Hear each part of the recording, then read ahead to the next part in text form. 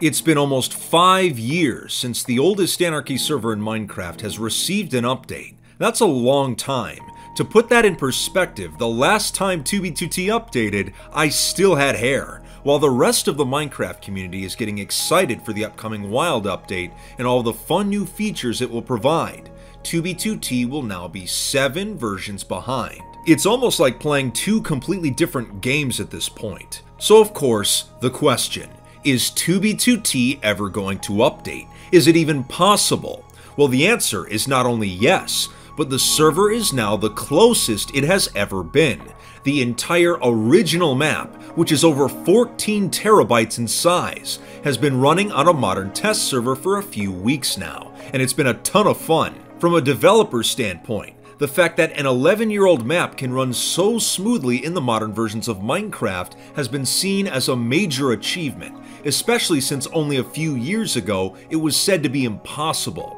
I had the chance to play this modern version of 2b2t, and I was blown away. The reason I'm making this video today is because we need to discuss how this modern update for 2b2t is actually crucial for its survival. If something goes wrong and the server is unable to update, it could result in a slow, painful death for this historic wasteland. So I'll bring you up to speed on the major progress that has been made with converting 2b2t to the latest Minecraft update, and then I'll explain why this update is so important for its survival. It's an exciting but uncertain time, and a lot of you watching aren't actually subscribed, so make sure to hit that subscribe button if you haven't already. Now let's get right into it. A couple of weeks ago, a shocking announcement was made that 2b2t's entire map was now available to play in the most recent version of Minecraft. This testing server would be separate from the main 2b2t, but all player data would be carried over. If you logged in, you would still be in the same place as you were on the main server. The community's initial reactions were overwhelmingly positive. The server was not only able to handle a large amount of players, but it did so surprisingly well. It didn't take long for players to build new bases on the test server, and in true Anarchy fashion, griefing quickly followed.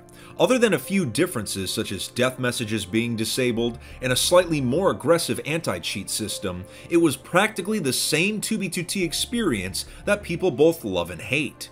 The community was excited over all the new features, and as you can imagine, I too was excited. I eventually logged in for myself to try things out and see if it lived up to the hype, and I can safely say it did. I quickly hopped onto a nether highway and made my way out to brand new chunks as quickly as I could. It was amazing, seeing the new terrain, experiencing all of the modern game mechanics like swimming, exploring deep underground. It was probably the most fun I've had on 2b2t from a gameplay perspective in a very long time. If you play vanilla Minecraft frequently, you're probably already used to these features, but for 2b2t players like us, the novelty of it all has yet to wear off. I actually had to stop myself from doing too much, so that when the main server updates for real, I would still find joy in many of the new features, like digging for netherite, creating a riptide trident, finally starting work on a base concept I've been sitting on for years. There are a lot of plans. I can't imagine the amount of work being put in behind the scenes to make the server run like this, because even just 2 years ago, people were saying this was impossible. But the success of this last phase of testing has made me realize something. It is now more important than ever for 2b2t to receive this update, because if it doesn't, it's going to be in major trouble, and for a few reasons. Let me put things into perspective. 2b2t updated to Java version 1.12, the World of Color update, on July 21st, 2017. Since the server is over 11 years old, that means it's spent almost half of its life on this single version of the game. While this limitation led to an explosion of creativity and innovation in the community, it has now led to our first major issue: player exhaustion. So many accomplishments have been achieved in this version of Minecraft that the community is simply running out of things to do. Let me give you some examples. All world borders in the overworld, end, and nether have already been reached manually. The server has been pushed to its limits with game-breaking exploits even with the most unorthodox of items. the PvP meta has been refined to become the quickest and deadliest it has ever been. In-game businesses have been used to generate real-world money. The spawn region has been terraformed over and over and over again. Massive obsidian artwork has been created in the sky to the point that it's become a meme. Almost every single travel exploit has been used and abused multiple times. Thanks to item dupes, many players have every single item you could possibly want. The hunt for 2B2T's Farlands has continued for years with absolutely no results. And don't even get me started on the no-com exploit that made mainstream news. This server has been beaten into the ground harder than any other that exists. While there are still creative ways for players to make new concepts, as we've seen recently, most of what can be done has been done. The player base is exhausted. So for 2B2T to receive roughly 6 updates worth of content at the same time would allow for a new explosion of exploration and creativity. It would be like getting 6 years worth of Christmas presents on a single day.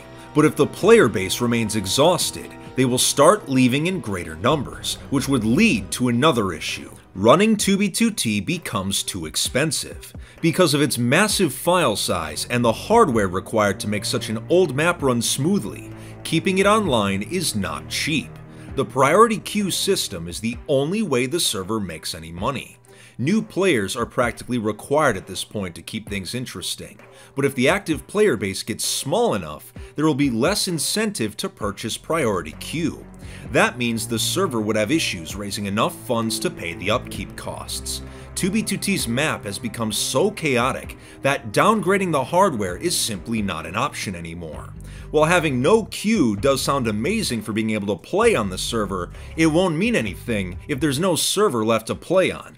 Now at this point in the video, I'm sure there are some tinfoil hats thinking that the server's admin, Housemaster, must have convinced me to make this video, or that I'm secretly on his payroll, yada yada yada. None of that is true.